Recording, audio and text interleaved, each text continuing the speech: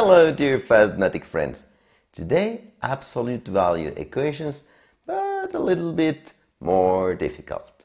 Follow me please. First of all, we see that we have an absolute value equation, so we are going to isolate on the left side the absolute value and the other elements will pass to the right side. So here first the plus 4 will pass first because I need to leave this part alone. I cannot pass this -2 to the right side because I have the plus 4. First, you will pass the numbers that are not the closest numbers to the x. Then you copy the -2, you copy the absolute value, and you copy everything, but the plus 4 will pass as a -4.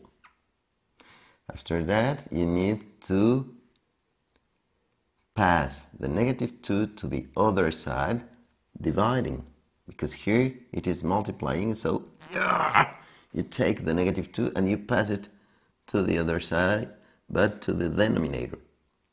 Then you leave the absolute value of x minus 3. You solve -8 and -4 is -12. But the -2 is passing to the denominator. Remember that when you pass something to the denominator, you don't change the sign. Here, yes, but to the denominator, no. After that, you have x minus 3 is equal to negative divided by negative is positive. 12 divided by 2 is 6. And now we have a typical absolute value equation. Two possibilities. First of all, the expression without the absolute value is equal to 6. And after that, the expression without the absolute value is equal to -6. Always you have this part as a positive part and this part as a negative part. And then you solve it very easy. X is equal to 6 plus 3, because the -3 will pass as plus 3, and the final answer is x is equal to 9. Here the same, x is equal to -6, and this -3 will pass as plus 3.